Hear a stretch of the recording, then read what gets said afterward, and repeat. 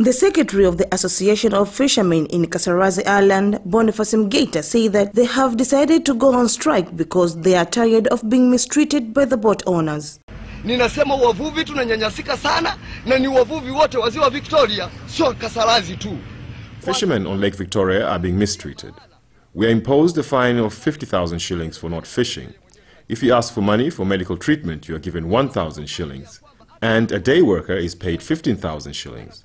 Does this mean we are looked after or only the work?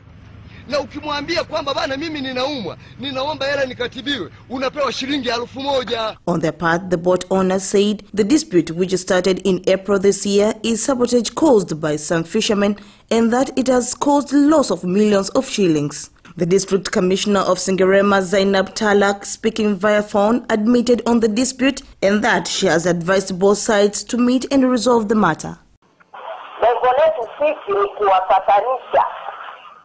They should cooperate in resolving this matter as they depend on each other.